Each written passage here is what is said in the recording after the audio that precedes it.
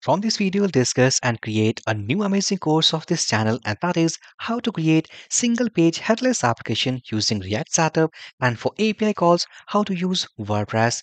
So this is our very first video. So inside this video, we'll discuss all about the basic requirements, all about the basic syllabus, and also we'll see a complete demo that we have to create a complete project inside this entire course.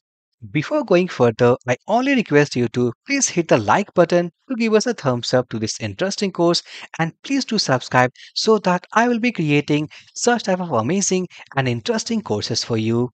So first thing first, this will be a complete course to create a single page headless application using React setup, as well as for API calls we'll use WordPress APIs. So before discussing further, let's see a demonstration of our project here so that we'll have some idea that what type of project we'll create inside this entire course. Let's go back to browser. So we can see that here we have a layout, and this layout is built in React application. We can see that here we have a tabular format, which is some kind of a post table, and this post table is containing a single data called hello world. Also, we can see that here we have some action buttons, that is add post. If I click, now we can see that here we have a model which is have some form elements like a title, like post category, post content, feature image, as well as status. So it is some kind of form. By the help of that form, by using our WordPress REST API call, we'll save this data to a WordPress post module. Let's cancel here. Now also we can see that here inside this tabular format, right now we have only a single post, and here we have two action buttons, that is called edit and delete. So when I press on edit, now we can see that it is fetching the existing data, and on the basis of that we can update any existing values, and from here after click we can update the existing informations. And once we click on this delete, it is asking for deleting this post. If I press OK, automatically it will delete, and when I press cancel, no activity will happen. So once we create any data, once we update any data, once we delete any data, all these operations entirely connected with this WordPress setup by means of API calls. If I go into this post menu, and now you can see that inside this WordPress setup, here we have a single post called Hello World. Let's create a dummy post inside this WordPress setup. So I will click on this add new post. Then I will go into this add new post. Now here we can see that it is asking for title. This is post title, post content area, and here we have some attributes of post. So this is the user interface to create any post from WordPress. So what basically I will do, I will create one more post here. So let's call it as welcome post to for dummy content. Here we have some extension I have installed. So I will copy this dummy content. Let's paste here. Then I will go into this post tab. So let's set some featured image like a banner image for this post. Click on this button, and from this media library, let's select this one image. Click on set featured image. Then I will go into this status. Click on draft. So I want that this should be in published mode. Click here, and then I will go, let's create a new category. So add new category instead. Let's pass, let's say laptops. Click on this add new category button. So successfully we can see that here we have new category. Click on publish, publish. Now successfully one more post we have created inside this WordPress setup. So if I go into this application, let's reload. And now we can see that here we have two posts. First one is hello world, and second welcome post to. It means by using our list post API, I have listed all the WordPress posts what we have created to this React application. Now let's do some update from here. So click on this edit button. Now instead of publish, I will select this draft, and from here I have a button called update. Let's click on this update button. So successfully, post has been updated, and now we can see that now this post has been moved from published state to draft state. If I go and reload, and now we can see that now we are getting our post welcome post to into draft mode. It's really amazing. Let's go again here. So I want to set some featured media image for this hello world. Click on edit button. Click on this choose file. Let's say that I want to select this image for this hello world post.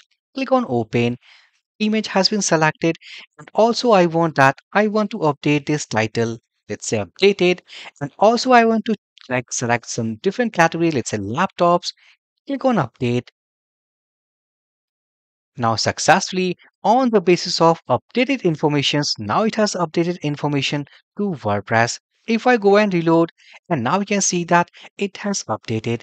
If I go and click on this edit button, and now we can see that inside this hello world also we are getting our featured media image, what basically we have set from this application. Let's create a new post from this React application. Click on add post, and here I will call it as welcome post. Let's say 3 here. Select category. I will select laptops. For dummy content, I will go here. Let's select this dummy content. I will paste here. Let's remove something from here. Let's choose a file, and if I don't here, click on publish, select here. So as we know that we didn't submit any featured media image, so automatically here we have a default image for this welcome post tree, and it is in published mode and category equals to laptops. Let's go inside our WordPress setup. So we can see that welcome post 3. So automatically if I go again, click on this edit button, let's set a different featured media image. Click here. So I will select this one, click on update. Now successfully the post has been updated to this featured media.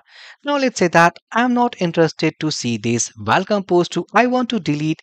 Click on this delete button. It is asking for confirmation. Click on OK, and successfully it has removed this post from this application, and also it has removed that post from this draft to our track section. We can see here if I go, and this is Falcon post 2. So this is the complete application what basically we create inside this complete playlist, inside this complete course. Now this is the combination of working principles of React application as well as WordPress API calls. Let's go back to our slide. So here, as we have discussed that inside this complete course, complete playlist videos will create a single page headless application using React setup as well as WordPress API calls. So if I talk about the complete points or the points that what basically we have to cover inside this entire course. So first we'll see the concept of setup installations. It means first thing first, we want two setup installations. First will be our React setup and second will be WordPress setup. Then after that, we'll discuss some basic concept of React application so that after getting some basic idea, then we have to go and consume our WordPress REST APIs to create this headless application. And also we have to discuss all about the WordPress APIs, that what are their endpoints and what is the basic principle to use those APIs according to their parameters. Also we have to create some layout like a create layout, like list layout, edit layout, and much more what we have seen inside our project demo. Then we have to go and use our WordPress APIs for all these operations, like for create functionality, read functionality, update functionality, and delete functionality. And one more thing, if suppose in your mind, if any question about React application, that what is the concept, what is the syllabus for React application, that will cover inside this entire course.